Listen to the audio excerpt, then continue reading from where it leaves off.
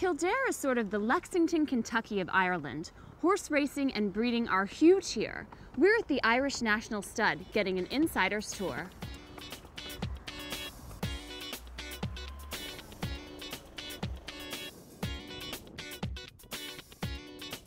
The Irish National Stud is home to some of Ireland's top racehorses, and it's open to the public.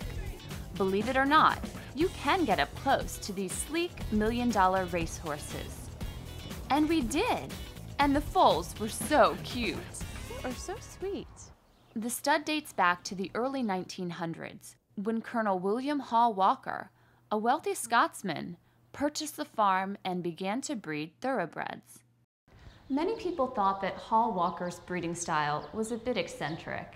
He installed skylights in the horses' stalls so that the horses could look up at the moon and stars. He used astrology and horoscopes to dictate which foals were sold and which were kept. No matter how bizarre his methods may have seemed at the time, they worked. Though the stud is still producing top thoroughbreds, today the breeding methods are a bit different. We're meeting up with Jonathan Clark, who grew up on the stud farm, to get the inside scoop. This year he'll probably cover somewhere in the region of about 200 mares. Wow. All right, so he'd be our most popular stallion. This is his box we're just coming to now. Okay, great. He's a stud fee of €35,000. So he's our most expensive. But you'll see here now, he's only 10 years of age. He's quite young. Basically, the reason he's so expensive this year is that last year was the first time we saw his offspring on the racetrack as 2-year-olds. Okay, that's when they first start racing in here in Ireland. Invincible Spirit actually broke the world record for most 2-year-old winners in a sire's first season. He'd be one of the most popular young stallions in Ireland at the moment. So. And so did you name Invincible Spirit Invincible before you knew all this? Because quite aptly named, all right.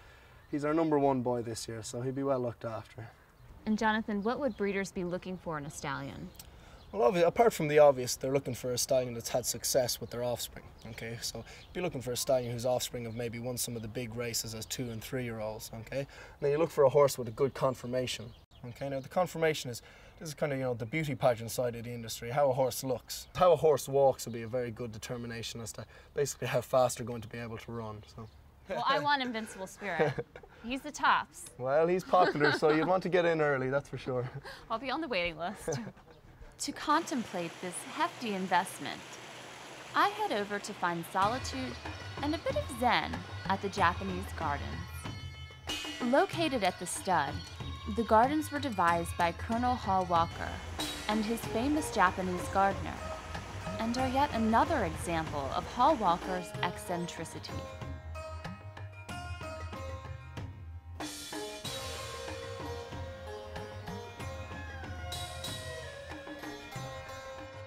The gardens were laid out over a 4-year period in the early 20th century and are still some of the finest Japanese gardens in Europe. For more video clips, expert tips, or to learn more about equitrekking on PBS and equestrian vacations, visit our websites at equitrekkingtravel.com and equitrekking.com.